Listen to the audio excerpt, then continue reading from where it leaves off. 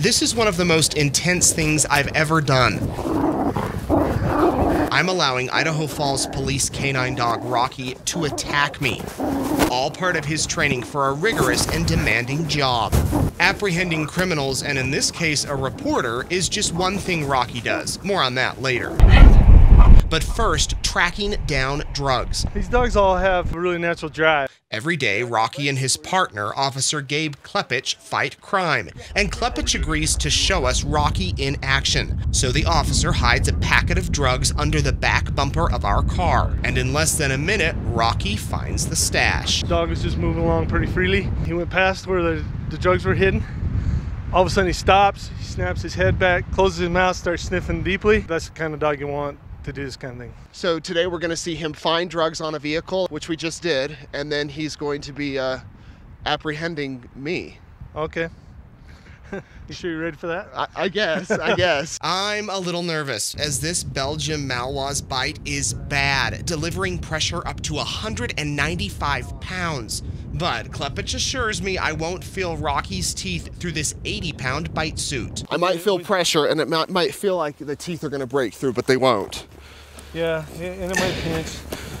It might even hurt a little. You might get bruises. Klepich says it's important to keep my hands curled up in the sleeves and to keep moving no matter what. If he's biting you here, okay, keep moving this. Because if you stop moving it and you're on the ground, then he might let go and re-bite. And it'll be an adrenaline dump. Because if you look, that dog will be right here. Okay, so he's a pretty tenacious dog. Now it's time. I attempt to run into an open field, and Rocky takes off.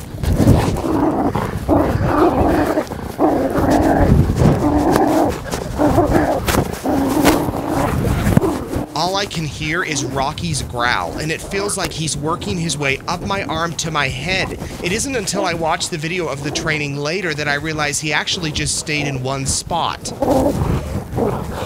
Klepich takes forever to come to my rescue, or so it seems, and I'm stunned at just how weak my body feels.